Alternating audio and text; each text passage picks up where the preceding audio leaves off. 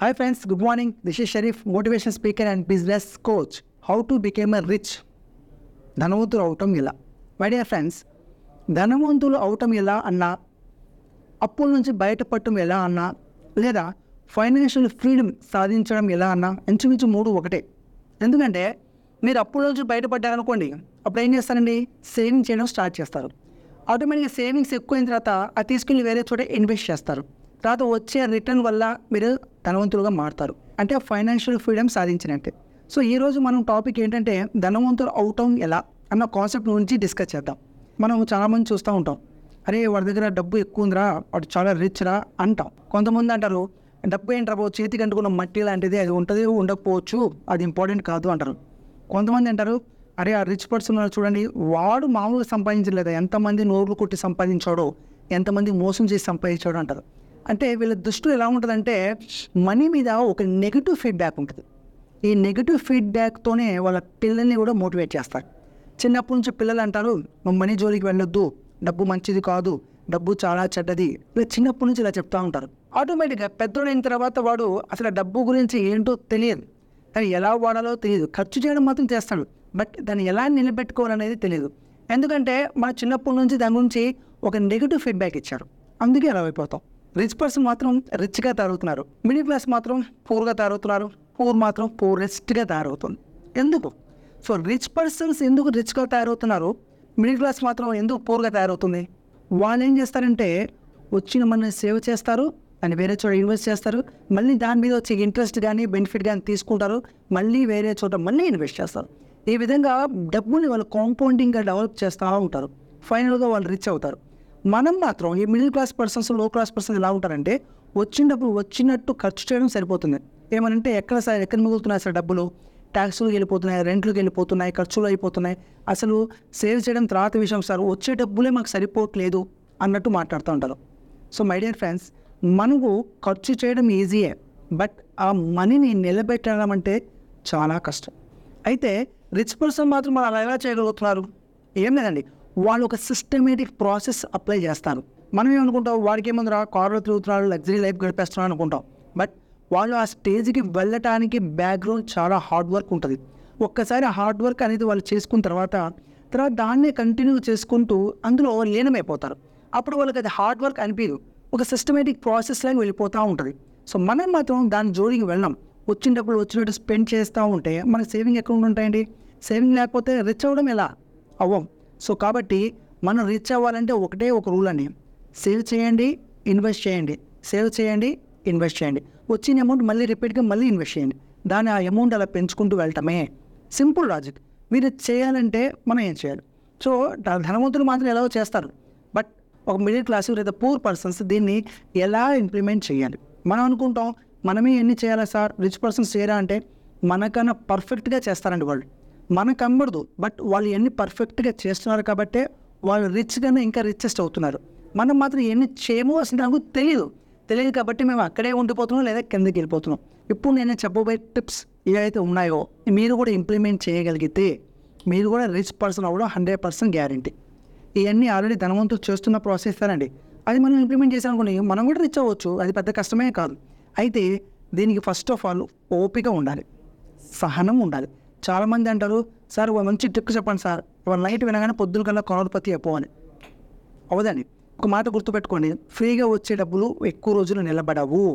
కష్టపడి సంపాదించిన డబ్బులు ఎలా సంపాదించారో దాన్ని వాడాలన్నా అంత కష్టంగా వాడతారు. సో దాన్ని సేవ్ చేయడం అనేది మీకు అలవాటు అవుతుంది.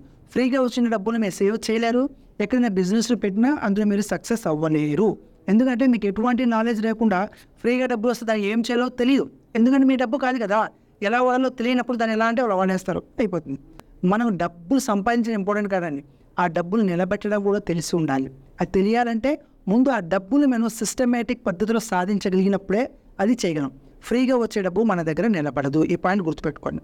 ఓకే ఫ్రెండ్స్, మనం ఇప్పుడు రిచ్ అవ్వడం ఎలా అన్న దాని మీద కొన్ని పాయింట్స్ ఉన్నాయి, అవి డిస్కస్ చేద్దాం. సో ఫస్ట్ పాయింట్ వచ్చేసి గోల్ సెట్ చేయడం అండి. సో మీరు రిచ్ అంటున్నారు కదా, మీ దృష్టిలో రిచ్ అంటే ఏంటి? సార్ నేను ఒక బంగ్లా కొనాలనుకున్నాను, వెరీ గుడ్. నాకు 10 బంగ్లాలు ఉండాలనుకుంటున్నాను, వెరీ గుడ్. లేదు సార్ నేను 10 కోట్లు సంపాదించాలనుకున్నాను, వెరీ గుడ్. లేదు సార్ నాకు మంచి బిజినెస్ పెట్టాలి, సక్సెస్ఫుల్గా రన్ చేయాలి, వెరీ గుడ్. ఇవన్నీ మన గోల్స్. ఫస్ట్ ప్రతి మనిషికి ఒక గోల్ అంటూ ఉండాలి. అది ఫైనాన్స్లో అవ్వచ్చు, బిజినెస్లో అవ్వచ్చు, చదువులో అవ్వచ్చు, ఎందులోనే అవ్వచ్చు. లైఫ్లో ఒక గోల్ ఉండాలి. ఇప్పుడు మీ గోల్ ఏంటి? 5 కోట్లు సంపాదించాలి, లేదా 10 కోట్లు సంపాదించాలి, లేదా ఒక ఇల్లు కట్టాలి. గోల్ పెట్టుకున్నారు. గోల్ కూడా ఎలా ఉండాలి తెలుసండి?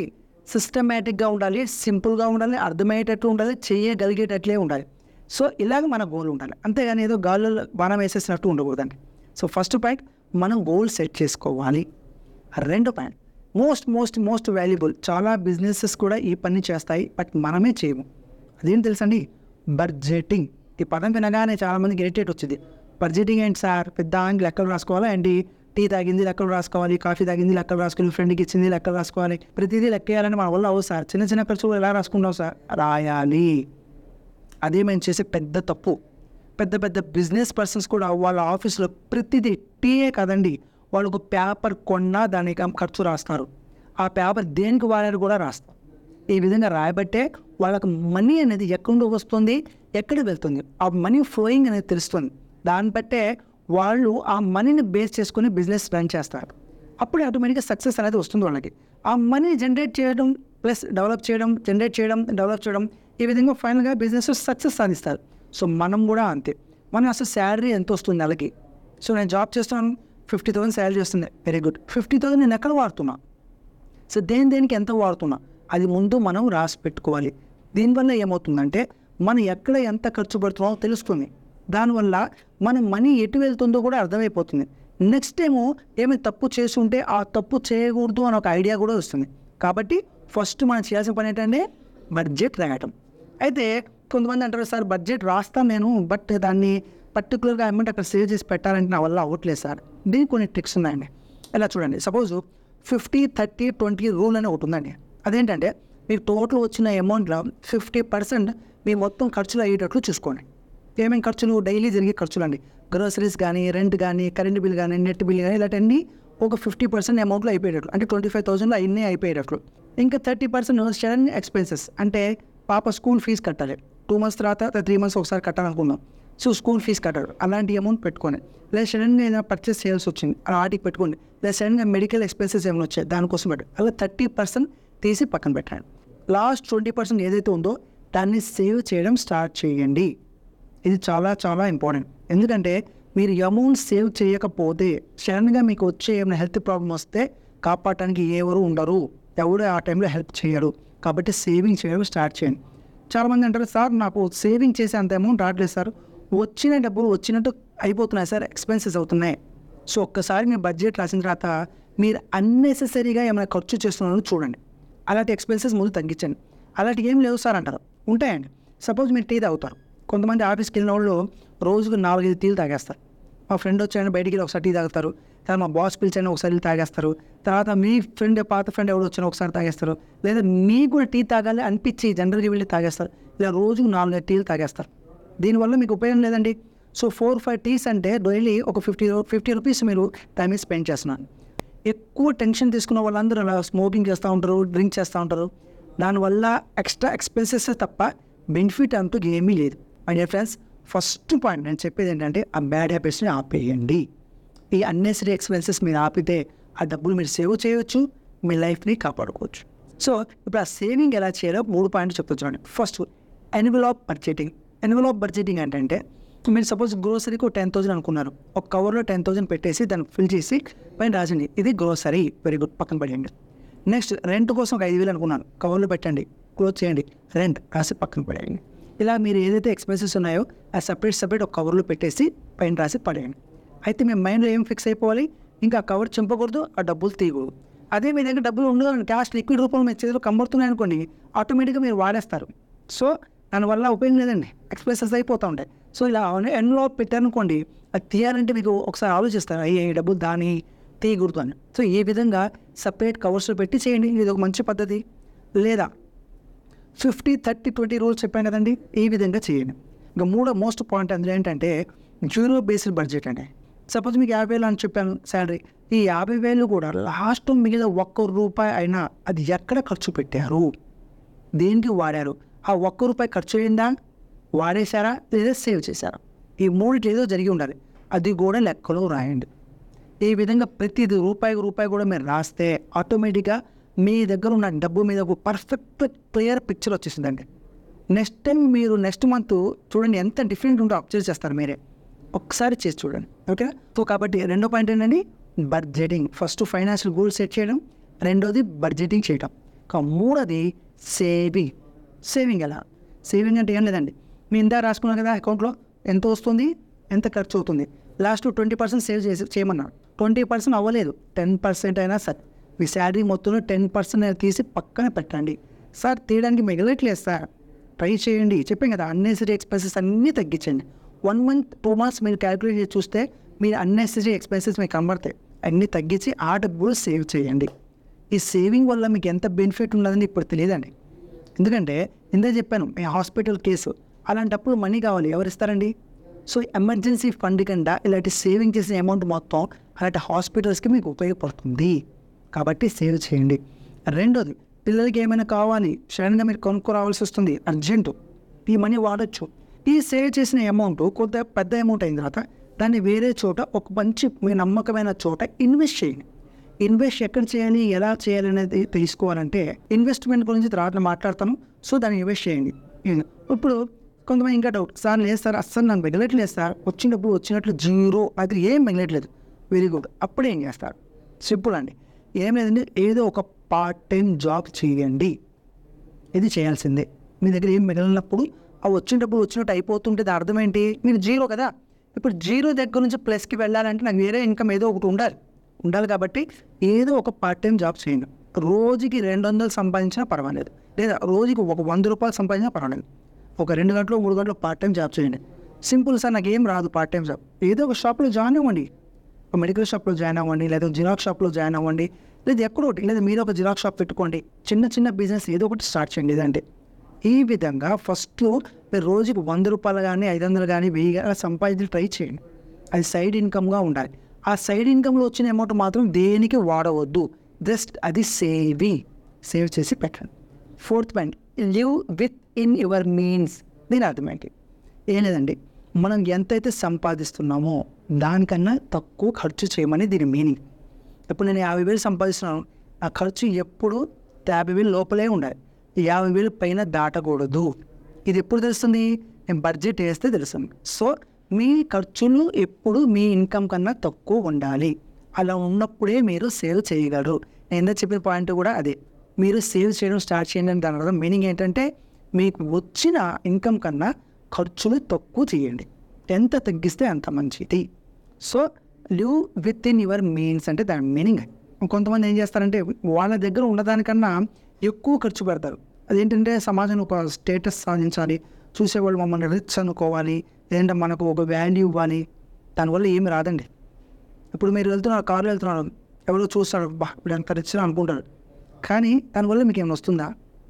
5 పైసలు రావు. జస్ట్ వాళ్ళు అనుకుంటే మీకు ఏం రాదు, మీకు ఒక సాటిస్ఫాక్షన్. దానివల్ల 5 పైసలు ఒరిగేది లేదు. వాడు రిచ్ అనాలి అని మీరు అప్పులు చేసి మరీ కారు కొని అప్పులు చేసేసి ఖర్చు చేయాల్సిన అవసరం ఉందండి. సో వాడు అనకపోయినా అప్పులు మాత్రం పే చేసేది మీరేగా. సో కాబట్టి ఏ పనులు మాత్రం చేయకండి. కొంతమంది ఏం చేస్తారు, 50,000 సంపాదిస్తే రెంట్కు ఉండే ఇల్లు మాత్రం 20,000 30,000 రెంట్ కడతారు. అస్సలు దారుణం అండి అది. సో 20,000 రెంట్, 50,000 సంపాదించాడు 20,000 రెంట్ కట్టి ఇంట్లో ఉండాల్సిన అవసరం ఏంటని? సో చాలా హై లెవెల్ రిస్క్ అది. సో దాంట్లో మీరు 5,000లో ఉండొచ్చు, 10,000 మినిమం లోపల ఉండొచ్చు. అంతేగాని 20,000 రెంటు 15,000 రెంటు ఫస్ట్ తగ్గించండి. కొంతమంది కారు కొనేస్తారు, జాబ్లో వెళ్ళగానే నేను కారు తీసేసుకోవాలి ముందు కారు కొనేస్తారు. ఏమండి, మనం ఎప్పుడు మన ఇన్వెస్ట్మెంట్ ఎలా ఉండాలంటే అసెట్స్ మీద పెట్టాలి, లయబిలిటీస్ మీద పెట్టకూడదు. అసెట్స్ అంటే ఆస్తి, లయబిలిటీ అంటే ఖర్చు. కారు కొంటాం ఆస్తి కాదండి, ఖర్చు. ఎలా తెలుసా? మీరు కారు కొంటారు, నెల ఈఎంఐ కట్టాలా, ప్లస్ దాని పెట్రోల్ ఖర్చులు పెట్టాలా, దాన్ని మెయింటెనెన్స్ చేయాలా, ఇవన్నీ ఎక్స్ట్రా ఎక్స్పెన్సెస్. దానివల్ల మీకు రిటర్న్ ఏమైనా వస్తుంది ఆ కారులోంచి? లేదు. ఆటోమేటిక్గా మళ్ళీ కారు డిప్రిషన్కి తగ్గుతూ ఉంటుంది, సంవత్సరాలు లేకపోతే దాని వాల్యూ పడిపోతూ ఉంటుంది. సో అది ఖర్చండి, ఆస్తి కాదు. కొంతమంది అంటారు, నేను టీవీ కొన్నాను సార్, అది ఖర్చే, ఏసీ కొన్నాను ఖర్చే, సార్ ఫ్రిడ్జ్ కొన్నాను ఖర్చే. సో ఎలా ఉండాలంటే మనకి ఎసెట్ అంటే దాని మీద ఏదో ఇన్కమ్ రావాలి. సో వాటి మీద ఫోకస్ చేయండి, ఎక్స్పెన్సెస్ మీద కాదు. ఓకేనా? పాయింట్ అర్థమైందా? సో ఈ విధంగా ఎక్స్ట్రా ఎక్స్పెన్సెస్ మాత్రం చేయకండి. మీ ఖర్చులు ఏదైతే ఉన్నాయో మీకు వచ్చే ఆదాయం కింద ఉండేటట్లు చూసుకోండి. Okay point. Next point, avoid impulse spending. Impulse spending అంటే ఏంటంటే సడన్ ఖర్చులు అంటే ఎలాగా? సపోజ్ మీరు అమెజాన్ యాప్ ఓపెన్ చేశారు, మీరు ఏదో జస్ట్ చెక్ చేద్దాం చూశారు, కానీ అక్కడ పైన బ్లింక్ అవుతుంది ఒక పాయింట్, హరియప్ అని. అది ఏంటనేది క్లిక్ చేశారు, అక్కడ రాస్తుంది ఇయర్ ఎండింగ్ సేల్ అండి, 50%లో ఒక సెల్ ఫోన్ అమ్మేస్తున్నాం, 20,000 సెల్ ఫోన్ 10,000లో వచ్చేస్తున్నాము అని ఒక బ్లింక్ అవుతుంది. వెరీ గుడ్, బాగుంది. లేదా దివాళీ ఆఫర్, ధన్తేరాస్ ఆఫర్ అని కొత్త కొత్త ఆఫర్లు అమ్ముతూ ఉంటాయి. లేదా ఇప్పుడే కొనేయండి, ఈ ఆఫర్ పోతే మళ్ళీ రాదు అన్నట్టు ఒక బ్లింక్ అవుతూ ఉంటాయి. కొన్ని చోట్ల టైం పెడతారు కింద, 2 seconds, 3 seconds, 5 seconds టైం పెడతా ఉంటారు. టైం అయిపోతుంది, హరియప్ అని. ఇవన్నీ చూసేప్పుడు మీరు ఎలా ఉంటుంది మైండ్లో, ఆటోమేటిక్ కొనేయాలి. అబ్బా 20,000 ఫోన్ 10,000కి ఇస్తున్నాడా, మా ఫ్రెండ్ కొన్నాడు, ఇది 20,000, ఇప్పుడు 10,000కి వస్తుంది, నేను కూడా కొంటే బాగుంటుంది అని దాన్ని క్లిక్ చేస్తారు. సో యాక్చువల్గా మీ దగ్గర ఫోన్ ఉంటుంది, మీరు ఫోన్ వాడుతున్నారు, అయినా ఆ యాడ్ చూస్తే మీరు టెంప్ట్ అయిపోయి దాన్ని కొంటారు. అది ఎక్స్ట్రా ఎక్స్పెన్సెస్ కదండి. సో ఇలాంటి అన్నెసరీ ఎక్స్పెన్సెస్, సడన్ ఎక్స్పెన్సెస్ని తగ్గించండి.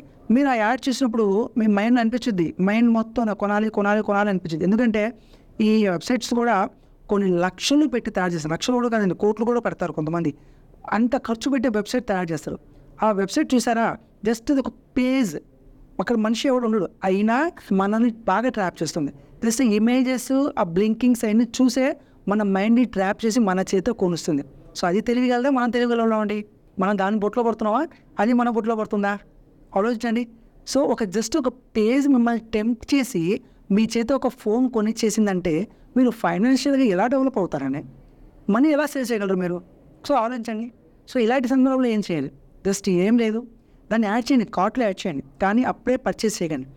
24 hours అయిన తర్వాత మళ్ళీ దాని మీదకి వెళ్ళండి, ఆ కార్ట్ను ఓపెన్ చేయండి. అప్పుడు మీ మనసులో కొనాలి అనిపిస్తే 1-2 సార్లు ఆలోచించండి, నిజంగా నా పాత ఫోన్ ఉంది, దానివల్ల ఉపయోగం ఉన్నప్పుడు ఇది ఎందుకు అనిపిస్తే క్లోజ్ చేయండి. లేదు నా పాత ఫోన్ పూర్తిగా డ్యామేజ్ అయింది, నాకు ఇప్పుడు ఫోన్ అవసరం ఉంది, కొనండి. అంతేగాని అన్నెసరిగా అదే టైంలో వెంటనే పే చేసేయద్దు, లేదా క్యాష్ ఆన్ డెలివరీ అని సెలెక్ట్ చేసి ఆర్డర్ మాత్రం చేయకండి. దీనివల్ల మీకు లాస్ తప్ప బెనిఫిట్ అనేది ఉండదు. ఓకే, ఇక నెక్స్ట్ 5th పాయింట్ వచ్చేసి ఆటోమేటిక్ సేవింగ్. దీని అర్థం ఏంటి? ఏం లేదండి, సింపుల్. ఇప్పుడు మీకు 50,000 శాలరీ అన్నాను, వెరీ గుడ్. శాలరీ మీ అకౌంట్లో పడగానే అందులో 10% కట్టయిపోవాలి, మీ సేవింగ్ అకౌంట్లోకి వెళ్ళిపోవాలి. ఆటోమేటిక్గా మీ అకౌంట్లో నుంచి 10% అంటే 5,000 కట్ అయిపోయి అనుకోండి, ఇంకెంత ఉంటాయి? జస్ట్ 45,000 ఉంటాయి. ఈ 45,000లోంచి మాత్రమే మీ ఇల్లు మొత్తం గడవాలి, మీ ఎక్స్పెన్సెస్ అన్నీ గడవాలి. కాబట్టి మీరు వేరే ఇన్కమ్ లేదు కాబట్టి 45,000లోనే అడ్జస్ట్ అవ్వడానికి ట్రై చేస్తారు. మ్యాక్సిమం చేయాల్సిందే, తప్పదు, ఎందుకంటే ఆటోమేటిక్గా 5,000 కట్ అయిపోతున్నాయి కదా. ఈ విధంగా మంత్లీ 5,000 ఆటోమేటిక్ పెట్టండి. దీనివల్ల చాలా బెనిఫిట్ ఉంది, మిమ్మల్ని మీరు కంట్రోల్ చేసుకోవచ్చు. కొన్ని రోజులు రా చూస్తే మీరు ఏదైతే సేవ్ చేశారో అమౌంట్, అది మీకు పెద్ద అసెట్గా మారుతుంది. సో మీ ఇన్కమ్ని ఆటోమేట్ చేయండి. Next most important point, educate your self, the most valuable point. ఇదేంటంటే మనం చిన్నప్పటి నుంచి ఏం నేర్చుకుంటామండి? Maths, physics, chemistry, botany, zoology ఇలాంటివన్నీ నేర్చుకుని ఉంటాం. సో బీటెక్ చేస్తాం, ఎంటెక్ చేస్తాం, ఏదైనా చేస్తాం, కానీ ఎక్కడెక్కడ ఫైనాన్స్ సంబంధించి నేర్చుకోమండి. ఫైనాన్షియల్ మేనేజ్మెంట్ మనకు తెలియదు, ఫైనాన్స్ ఇంక ఎలా వాడాలో ఎవరు చెప్పరు తెలియదు, అది ప్రాక్టికల్గా మాత్రమే మనం నేర్చుకుంటాం.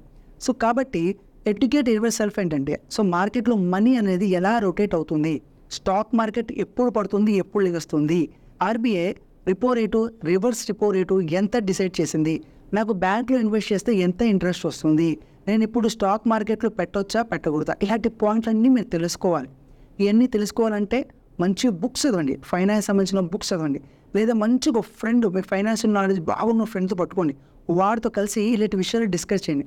లేదా ఆన్లైన్లో సెర్చ్ చేయండి, ఆన్లైన్లో చాలా వెబ్సైట్స్ ఉన్నాయి, బ్లాగ్స్ ఉన్నాయి, వాటిని చదవడం అలవాటు చేయండి. ఈ విధంగా ఎప్పటికప్పుడు మీరు ఎడ్యుకేట్ అవుతూ కొత్త కొత్త నాలెడ్జ్ నేర్చుకుంటే మీకు చాలా బెనిఫిట్ ఉంటుంది. మీకు ఎవరు చెప్పాల్సిన అవసరం లేదు, ఆటోమేటిక్గా 2 or 3 months మీరు చేసిన తర్వాత మీరు సక్సెస్ఫుల్గా ప్లానింగ్ అనేది వేయగలరు, సేవింగ్లో పర్ఫెక్ట్గా ముందుకు వెళ్ళగలరు. Next point, take calculated risk. We meaning అంటే క్యాలిక్యులేటర్ రిస్క్, మరి రిస్క్ చేస్తాం, కానీ ఇందులో క్యాలిక్యులేటర్ రిస్క్ ఏంటి?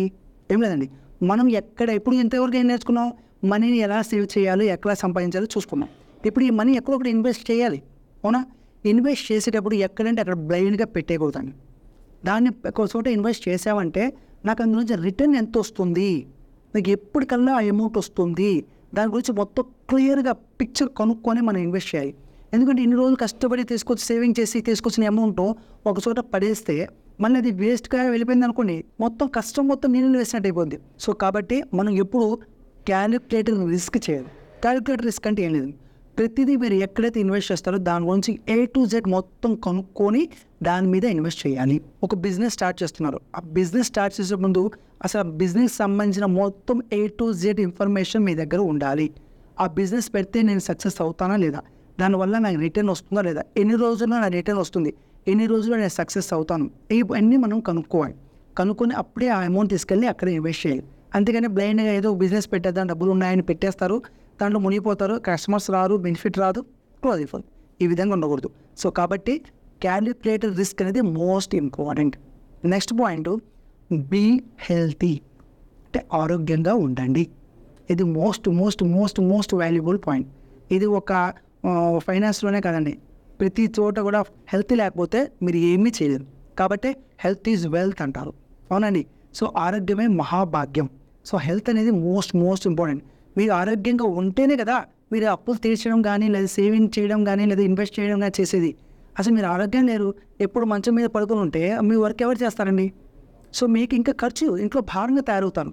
సో అలా ఉండకూడదు. అందుకే ఎప్పుడు హెల్తీగా ఉండాలి. హెల్తీగా ఉంటే ఏం చేయాలంటే అన్నెసరీ తిండ్లు బయట తినకూడదు, చెత్త జంక్ ఫుడ్లు తినకూడదు, స్మోకింగ్ చేయకూడదు, టీలు ఎక్కువ తాగకూడదు, ఇవన్నీ అవాయిడ్ చేయండి.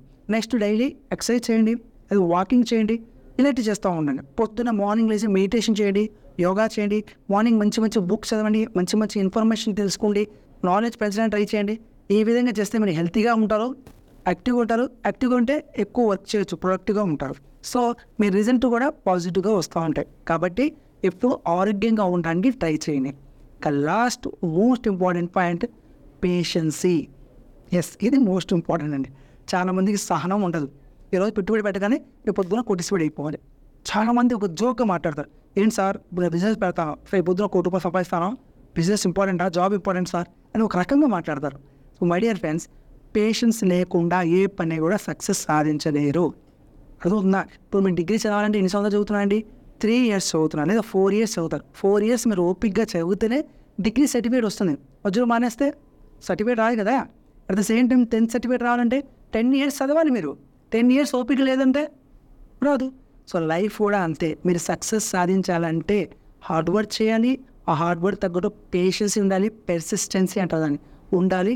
ప్లస్ ప్రొకాషనేషన్స్ ఉండకూడదండి. వాయిదా వేస్తారు, ప్రతి పని వాయిదా వేసుకుంటూ వెళ్తూ ఉంటారు. అలాంటి బ్యాడ్ హ్యాబిట్స్ ఏమైనా ఉంటే మీకు వెంటనే ఆకండి. ఓకే ఫ్రెండ్స్, ఇప్పుడు నేను చెప్పిన ఈ పాయింట్స్ అన్నీ ప్రతి రిచ్ పర్సన్ చేసేవాళ్ళే. మనకు తెలియదు, కానీ ప్రతి రిచ్ పర్సన్ ఇవన్నీ చేస్తున్నారు కాబట్టి వాళ్ళ లైఫ్లో సక్సెస్ఫుల్గా ఉన్నారు. మనం ఈ పాయింట్లన్నీ అసలు మనం ఏం తెలియదు, అసలు దీని గురించి ఆలోచించాం. ఎంతసేపు పొద్దున్న లేచామా, జాబ్కి వెళ్ళామా, మళ్ళీ సాయంత్రం వచ్చామా, పిల్లలతో ఆడుకున్నామా, మళ్ళీ పడుకున్నామా, మళ్ళీ లేచామా, మళ్ళీ జాబ్కి వెళ్ళామా, మళ్ళీ వచ్చామా, పడుకున్నామా. ఇంతవరకు ఎన్నాళ్ళు వచ్చిన శాలరీ వచ్చింది, ఈలోగా 100 అప్పులు ఉంటాయి, అన్నీ తీర్చుకుంటూ కూర్చుంటాం. మళ్ళీ వారం 10 రోజులు మొత్తం అయిపోతుంది, మళ్ళీ మామూలే, మళ్ళీ అప్పులు చేసుకుంటూ కూర్చుంటాం. ఈఎంఐలని, క్రెడిట్ కార్డులని, కట్టనొప్పి. సో ఇవన్నీ పోవాలంటే ఇలా సిస్టమేటిక్గా వెళ్ళాలి. ఓకే మై డియర్ ఫ్రెండ్స్, ఇప్పుడు చెప్పిన పాయింట్లన్నీ మీకు అర్థమైతే ఇంప్లిమెంట్ చేయడం స్టార్ట్ చేయండి. ఈ పాయింట్లని పర్ఫెక్ట్గా ఇంప్లిమెంట్ చేసి చూడండి, ఒక్క నెల చేసి చూడండి. సెకండ్ మంత్లో మీ డిఫరెన్స్ కనబడకపోతే అప్పుడు చెప్పండి. ఓకే మై డియర్ ఫ్రెండ్స్, నిజంగానే ఇప్పుడు నేను చెప్పిన పాయింట్ మీకు ఉపయోగపడి ఉంటే ప్లీజ్ నా ఛానల్ని లైక్ చేయండి, సబ్స్క్రైబ్ చేయండి, మీ ఫ్రెండ్స్తో షేర్ చేసుకోండి. ఇలాంటి most most most valuable information మేము ముందుకు తీసుకొస్తూ ఉంటారు. మీరు ఒక లైక్ కొట్టారనుకోండి, ఇలాగ సబ్స్క్రైబ్ చేశాను, నాకు ఎంకరేజ్ చేసినట్టు ఉంటుంది. Okay, thank you for watching my video. Thank you, all the best, take care, bye bye.